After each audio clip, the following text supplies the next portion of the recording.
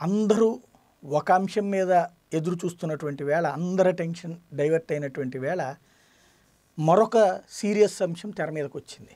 అది సరే, అమరావతి రాజధానిలో భూములు కుంభకోణం ఇవన్నీ చాలా రోజుల నుండి వైసీపీ ప్రతిపక్షంలో ఆరోపణలు చేస్తూ తన అధికారంలోకి వచ్చాక దానికి సంబంధించి ఒక కమిటీ వేసింది. ఆ మంత్రుల కమిటీ లెక్కలు చెప్పింది. ఆ లెక్కల్లో ఉన్నటువంటి వాటికి సంబంధించినటువంటి అంశాలన్నీ కూడా అసెంబ్లీలో మొన్నే చర్చ జరిగింది. ఆ సందర్భంలో 3 రాజధానులు అన్నటువంటి పాయింట్ వచ్చింది.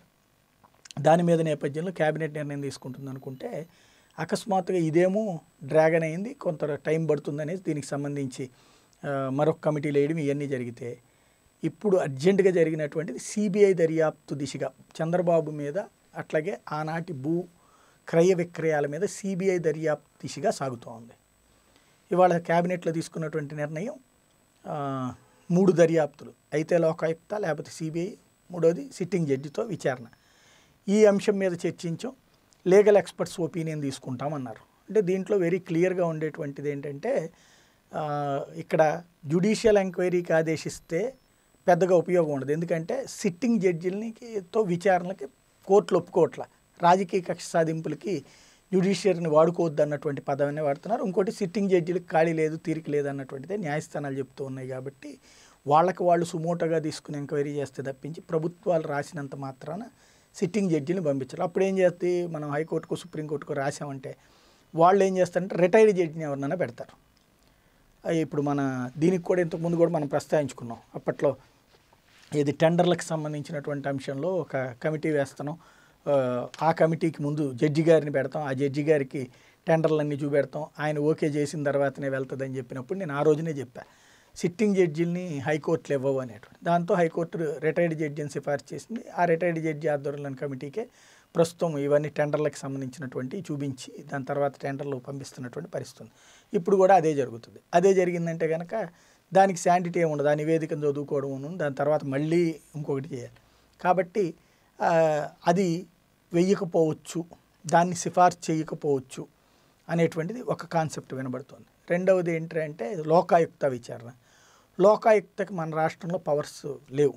కర్ణాటకలో కూడా ఇదివరకు పవర్స్ ఉండే, ఆ పవర్స్ని వినియోగించి యడ్యూరప్పని అరెస్ట్ చేయడం ముఖ్యమంత్రిని. ఆ తర్వాత కాలంలో కాంగ్రెస్ హయాంలోనూ కాంగ్రెస్ పవర్లో ఉన్నటువంటి సందర్భంలోనే ఆ లోకాయుక్త పవర్స్ని తగ్గించేశారు. ఎందుకంటే సీఎంని అరెస్ట్ చేసేటువంటి విధానమైనటువంటిది ఉంటే తామే దెబ్బతింటాం. అక్కడ యడ్యూరప్ప వాస్తవానికి పెద్ద పెద్ద కుంభకోణాలకు సంబంధించి కాదండి,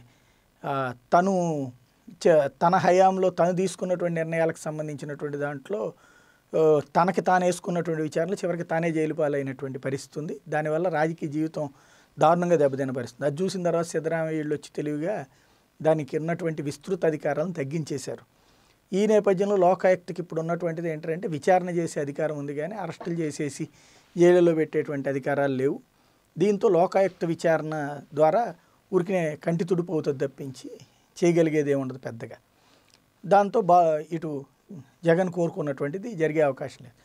తనకు ప్రధానమైనది ఏంటంటే తనల్ని ఆ రోజున కేసులు ఎరికించారు సోనియా గాంధీ, ఇటు బాబు హస్తం ఇద్దరిది ఉంది, వీళ్ళకు ఉన్నటువంటి పైన ఉన్నటువంటి పలుకుబడులతో చేయించారన్నటువంటిదే తన ఫీలింగ్. ఆ నేపథ్యంలో ఎట్టి పరిస్థితుల్లో చంద్రబాబు మీద ఏదో ఒక అంశంలో సిబిఐ దర్యాప్తు జరగాలి, ఏదో ఒక కొన్ని రోజులైనా ఆయన లోకేష్ జైలుకి వెళ్ళాలన్నటువంటి జగన్కు ఉండేటువంటి ఫీలింగ్ ఉంటుంది. ఇక్కడ ఆల్రెడీ కొన్ని లెక్కలు తీసుకున్నారు, ఇక్కడ కొన్ని ఆధారాలు దొరుకున్నాయి కాబట్టి దాని మీదకే పోయేటువంటి పరిస్థితి ఉంది. ఇట్లాంటి సందర్భంలో ఇక ఈ 3 పదాలు వాడారంటే ఫైనల్గా ఇది సిబిఐ వైపుకే వెళ్తుంది అన్నటువంటిది ప్రధానంగా అర్థమవుతున్నటువంటి అంశం. మరి సిబిఐకి కాకుండా అంటే సిబిసిఐడిది కూడా వేయచ్చు, రాష్ట్ర ప్రభుత్వం అవుతుంది. సిబిసిఐడి ఎంక్వైరీలు ఎక్కడా కూడా ఇలా పొలిటికల్గా పెద్ద పెద్ద నాయకులను అరెస్ట్ చేసినటువంటి దాఖలాలు లేవు. అవి కేవలం నామమాత్రంగా ఇంతకుముందు తెలుగుదేశం హయాంలో మల్లాది విష్ణువుకి సంబంధించిన బార్ మీద ఇష్యూలో కూడా అప్పుడు ఎంక్వైరీలు వేశారు, కానీ ఫైనల్గా జరిగింది లేదు, చిన్న బెయిల్ తీసేసుకుని వచ్చేసాడు. అలా ఇక్కడ ఇష్టం కాదు కాబట్టి సిబిఐ ఎంక్వైరీకే మొగ్గు చూపుతారా, లేకపోతే దాంట్లో పరిస్థితులు కేంద్రం కనుక దర్యాప్తు చేయించకపోతే వృధా అయిపోద్ది కాబట్టి ఆగుతారనేది చూడాల్సి. ఇక నుంచి జర్నలిస్ట్ సాయి వీడియోలు OneLine యాప్లో కూడా అందుబాటులో ఉంటాయి. డిస్క్రిప్షన్లో ఉన్న లింక్ ద్వారా OneLine యాప్ డౌన్లోడ్ చేసుకుని కేటగిరీలో ఉన్న జర్నలిస్ట్ సాయి ఆప్షన్ సెలెక్ట్ చేసుకోండి. OneLine, it's for everyone.